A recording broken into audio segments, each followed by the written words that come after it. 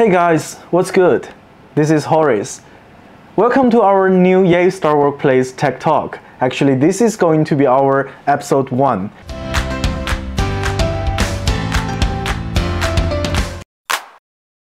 In this one, we're going to show you how to realize the integration between Yeastar Workplace and Directory Service. You can choose to integrate Yeastar Workplace with Microsoft Active Directory or OpenLDAP. So in this one, we will take Microsoft Active Directory as an example and show you how to realize the integration step by step, which enables you to synchronize your AD users, organizational units, and groups to Yeastar Workplace. Before we start, make sure your Yeastar Workplace account has subscribed to Pro Plan and the operating system of your Active Directory is one of these. More than that, Yeastar Workplace and AD can communicate with each other is also mandatory. Now, we are ready. Sign into your Yeastar Workplace account and go to the Management portal. Click Integration and then click the Connect button beside Active Directory. In the pop-up window, let's fill in all information that we need for the integration. For the host, fill in the public IP address of your AD server. In the protocol field, select LDAP or LDAP-S according to your need. But please note that for Windows Server 2016 and above, Active Directory Certificate Services is required when using LDAP-S protocol. In port, enter the mapped port. Then, in base DN, enter the distinguished name of the base entry to specify the starting points for searches in Active Directory, so Yeastar Workplace can search OU, group, and user in the base DN. Next, enter the logon name and password of your AT account for authentication. But this account must have permission to access the base DN we entered above. Click OK and the integration is done. The system now will automatically jump into the configuration portal. You can also find out whether the connection is successful or not on this page. Now we can set up our own directory synchronization rules.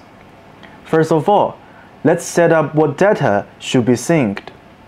By the default setting, the range will be all in base DN. Specific organization unit is also optional. You can select one or multiple organization units here. We also offer 3 options in object class: only user, user and group, or user and organization unit.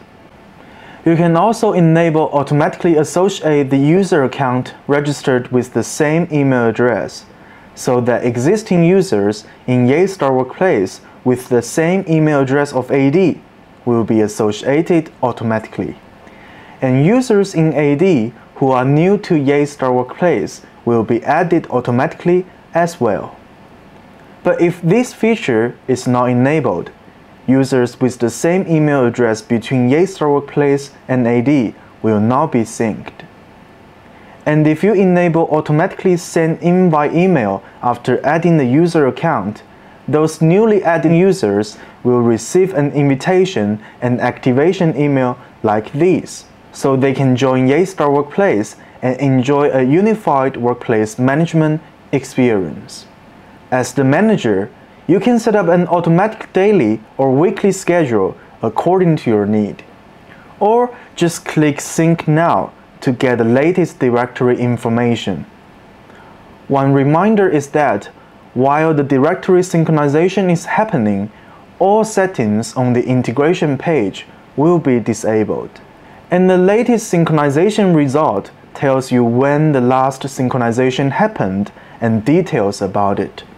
When the synchronization is done, a Microsoft AD logo will show in front of the email address of the synced AD users and groups.